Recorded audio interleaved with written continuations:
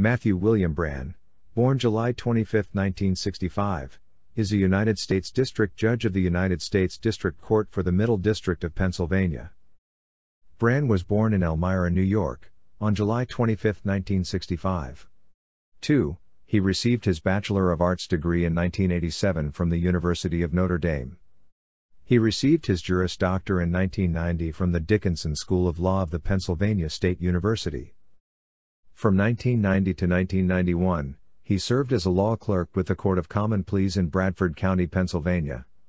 He became an associate at Brann, Williams, Caldwell Sheetz in 1991, becoming a partner at that firm in 1995. He also spent years as a Republican Party official in Pennsylvania and was active in the Federalist Society and National Rifle Association. 3. In private practice, he focused on tort, contract, commercial, and real estate litigation. 4-5.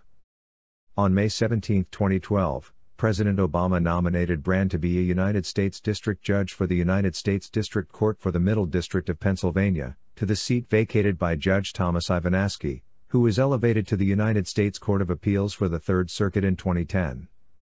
Brann was recommended by Republican Senator Pat Toomey as part of a paired nomination with a recommendation by Democratic Senator Bob Casey Jr. 6-7. The Senate Judiciary Committee held a hearing on his nomination on June 27, 2012, and reported it to the floor on July 19, 2012.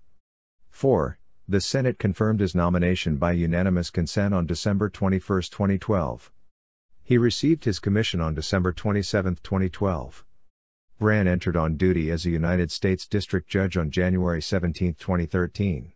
He sits at the United States Courthouse and Federal Building in Williamsport, Pennsylvania. 5. Brann presided over the case Donald J. Trump for President v. Buchver, in which the Donald Trump 2020 presidential campaign sought to block the certification of the nearly 7 million presidential election votes cast in Pennsylvania. 8. This case is one of the lawsuits challenging results from states won by President-elect Joe Biden.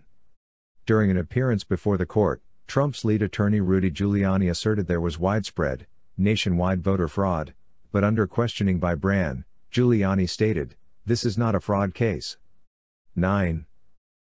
Brann dismissed the case with prejudice on November 21, 2020, citing strained legal arguments without merit and speculative accusations. Judge Brann also ruled an evidentiary hearing was not needed. 10. He stated that the Trump team's argument, like Frankenstein's monster, has been haphazardly stitched together from two distinct theories in an attempt to avoid controlling precedent, and characterized the requested remedy to disqualify the votes as unhinged from the underlying right being asserted. 11-12-13